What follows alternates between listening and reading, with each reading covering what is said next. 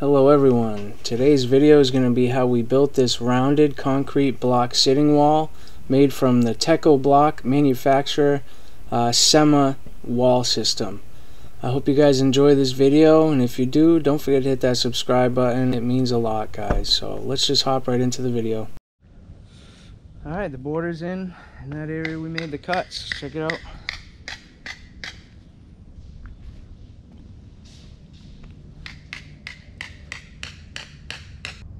And this is where we stopped the other day.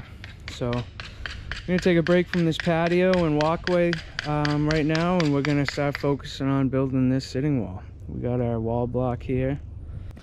We got a little bit more excavation to do here, and then scrape up some of this extra 3/4 inch stone we have around, fill it in, compact it, and start laying our first row of block. Back of this patio here where we're doing the sitting wall is excavated, backfilled with the 3/4 inch stone, and compacted. Got some blocks stacked up for me to work with. So we're gonna start building the wall. Benny. He's got one more block to chip. And then I think he's gonna start celebrating and partying over there. He's probably gonna do a little dance. I might. This first row is going to be all pretty much underground, so we don't have to worry about it being double-sided. But the second and third row will definitely the third row is going to be double-sided, so we're going to have to do some customizing of all the blocks. The second row, maybe half of it will be revealed, so we'll have to do some customizing on that as well. So when we get there, I'm going to show you what I mean by the customizing. This first row should go pretty simple. We're just going to follow the radius of the patio. If you're new to this channel, welcome to the Christian Hardscaper, where we do a lot of masonry and hardscape installations just like this, as well as snow plowing. So check out the channel for all those kind of videos and content. And if this patio and fire pit and all this stuff is interesting to you, I have an entire playlist of how we did this job, from excavation to backfilling, to screeding, leveling off the base for our patio, to laying the patio, doing all our cuts, building the fire pit, so on and so forth. So a lot of good content if you're interested in this work. And if you are, hit that subscribe button and hit that like. I really appreciate it, and it helps the channel big time. But let's just get right into this. I'm building the first row right now, which any wall builder is going to tell you with this with block walls. This is really the number one part. You just take your time and you make sure that the first row is absolutely perfect. And then if you do that, the process from there on out is pretty simple. You're just stacking block on your well done first row. But as you'll see in this video, there are some important things to think about when building a curved wall like this, and especially when it's double-sided. I'll be explaining in these clips to come that the first two rows are pretty much buried, so there'll be no need to actually have a double-sided on that. But the third row, top row, will be seen from behind, so we're gonna want to customize all those blocks, and you'll see how we do that. So stay tuned and enjoy the video. The first row in up to where our corners need to be. We don't have the block splitter today, so we're just going to build the wall out to where our corners are going to be, and we'll bring the splitter tomorrow to make our corners. We did backfill it and clean off the tops while the camera was off. But that's what we do. We core fill it with 3/4 inch stone in the holes and the gaps, and it just locks everything in nice and tight. But that's good right there. Our next move is to start making the second row. I did want to mention to you guys, this is a Techo-Bloc product, just like the fire pit. The fire pit is called Valencia from Techo-Bloc. The color is Champlain Grey. And this wall block from Techo-Bloc is called Semma. So Techo-Bloc Semma is the wall block, and it's the same color tone as the fire pit. It's called Champlain Grey. They're 16 inches long by 6 inches high, and I believe 11 inches in depth. So, and it also comes with these, this is the way that they interlock, because this wall is made to either have a 1-inch setback or you run it straight up vertically, which is what we're doing. And depending on where you put these tabs, these whatever you want to call them, the interlocking plastic pieces, that sounds official, huh, buddy? If we put them in the middle row, that's what's going to keep us straight. If we put them in the front row, that's what's going to give us our inch setback. So we'll be using the straight up and down technique because this isn't a retaining wall. We're not holding back a lot of pressure. It's just going to be 3 rows high for a sitting wall. So we're going to have it nice and straight with a cap that has an inch overhang. Alright guys, a quick note about these tabs that interlock each layer together. I know a lot of you guys out there that do use this system, or you know, other systems like this don't generally use those on small walls. But you know, the way I see it, in any application of these walls, those things are going to do nothing but help. You know, some people say that they're just, you know, they're pointless, but I can guarantee you one thing: when you build a wall like this and you put those tabs in, you can try to kick the wall over or kick a block out as much as you want, and they're just not going to go anywhere. As opposed to if you just rest the block on another block, you can just take any kind of hammer you want to the back of the block and punch it forward and shift these wall blocks. There's not much weight holding them back, and these interlocking plastic tabs are designed to prevent that. So if you see those on your wall block pallets, make sure you use them, guys. They're not just for the trash. Right here, everything that's in, we're gonna backfill with loom up to at least there. So these all these open gaps and everything in the back will be hidden by dirt. But this next row, which is gonna be the last row, will be visible from the back. So what we actually gonna have to do now is make it double-sided, which on straight walls, this is a double-sided wall, and if you're making a straight wall, it's very easy. All it is spinning the block around. Sorry, 1 second. Spinning the block around and doing it like that, and then you have a face from both sides. But unfortunately, because we have a round wall, we have to, you know, the radius is going to be like this, so we got to do some customizing, which means, say this is the front of the wall, we're going to have to cut this block, say like this, to follow this line, whatever line it's going to be. So we got to trim it and change the radius of it, and then it will fit tight and be able to have a double-sided wall. So this whole row is going to definitely take a little bit more time because each block's going to have to be cut at least once, maybe twice, maybe once on both sides, so that it's not such a big angle.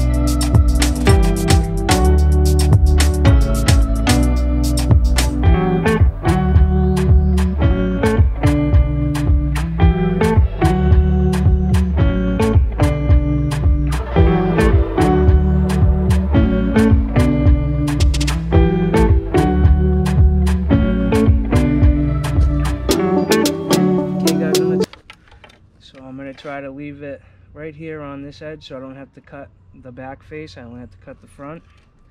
So I'm going to put the square right there, get it close, find this measurement, which is about 1 5/8 inches.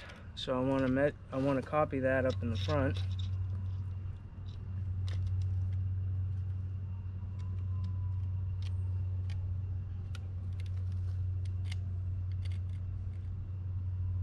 Okay, that looks pretty good. So I'm gonna make my top mark.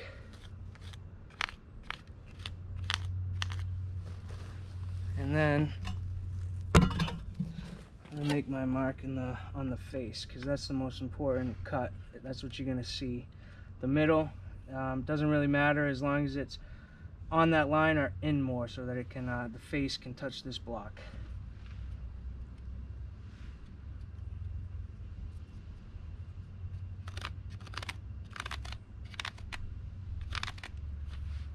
All right, let's go cut it.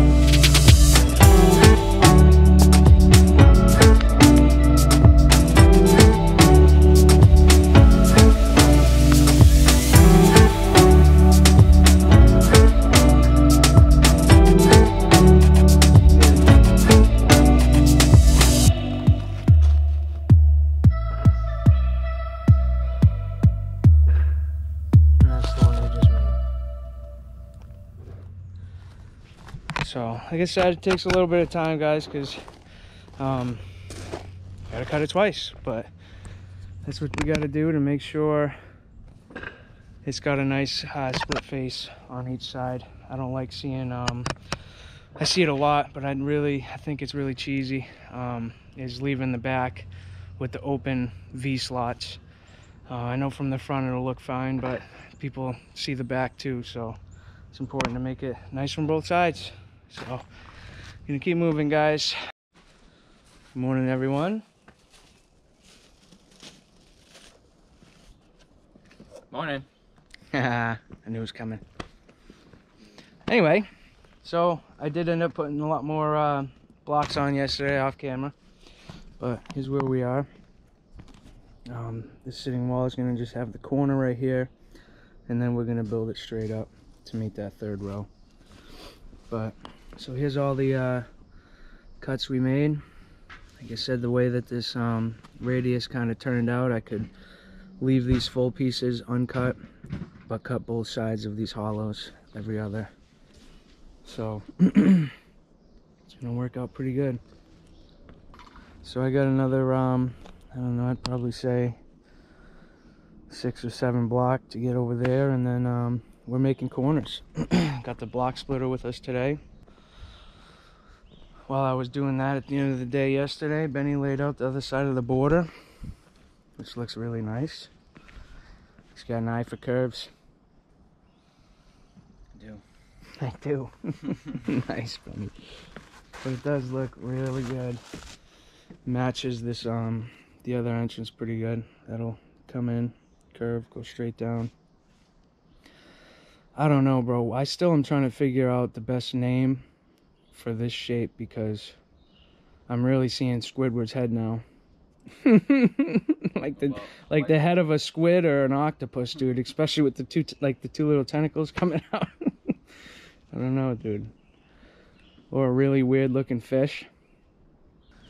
But yeah, that looks good. So we're gonna we'll end up cutting that. I might actually cut that first, and then Benny can lay the pavers in up against the cut while I keep going on the wall over there. Here I am, just kind of wrapping up this last layer of wall block, and in the next video is going to be how we split and install the corners of this wall. That's a nice short video, under 8 minutes, and it just kind of really ties a wall together with a nice split-faced corner as opposed to a smooth-faced corner. Top row, double-sided row is all set. It's looking pretty good.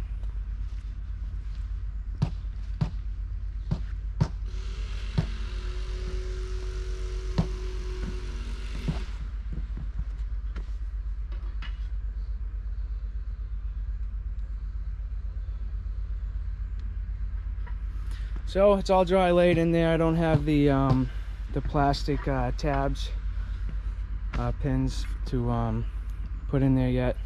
Plus all the blocks are pretty dirty and dusty, so my next move is to pull everything off, put it down on the patio in front, wash the blocks off, and then put it back up with the pins installed.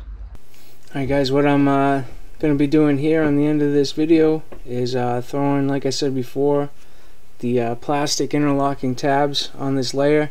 Before I do so, with all the cutting that I did, everything's pretty dusty, so I'm going to give everything a good wash down, install the tabs, then put the blocks back on. And like I said before guys, check out the channel for the next part, which is just kind of finishing off the ends of this wall, splitting the caps, and building the corners. And then after that is going to be the short video of how we installed the caps on this wall. So if you enjoyed this video and this content is interesting to you, make sure you hit that like and subscribe, and I appreciate the support in advance. But until the next one guys, God bless, and keep up the hard work out there.